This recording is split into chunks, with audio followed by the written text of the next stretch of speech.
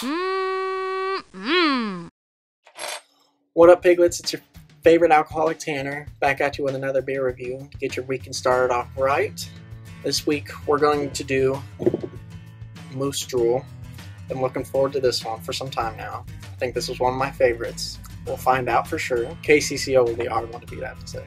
I really like that one. 5.2% alcohol by volume. Not terribly a surprise. Without further ado, get this shit going. It's kind of good.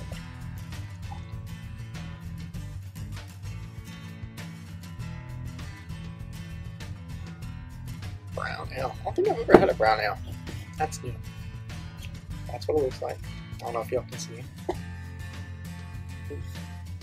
Brown ale.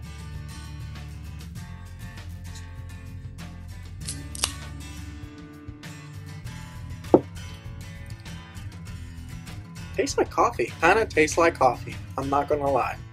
It's weird, but enjoyable, I have to think. I like it. I like it a lot. Maybe it's nutty. I can't decide. Coffee or nutty. They're totally different, but I cannot decide which one it is. On a scale of 1 to 10 piglets, I'll definitely give this one an 8. I like this one. It's weird, but I like it. I like the flavor. Flavor, I mean, as strange as it is, I like the flavor.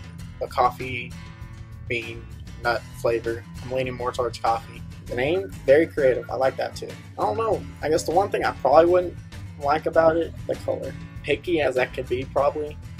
I don't know. The brown just kind of throws me off. I'm not a fan of dark beers. So when I first saw it, I was like, oof, this might not be good. But in the end, I was wrong. I'll admit that. I was wrong. I think it'd be good. Put some Baileys with it. Let's see what I did. Creamy. Creamy. Baileys in a shoe. I think that'd be some pretty damn good stuff. Let's see. What ones do we have left? Hoegaarden Wit-Blanche. However you say that. And then Sierra Nevada Otra Gose-Style. Yeah. So those are 2 left we got in the 6-pack. Pick the one you want for next week. And then obviously whichever one we have left, we do that on the week after. And we'll start over with a new 6-pack or something different. Let us know which other beers we should get. Try and get them if they sell them here. On that note, y'all have a great weekend. Party on, party safe, and peace out, the twos.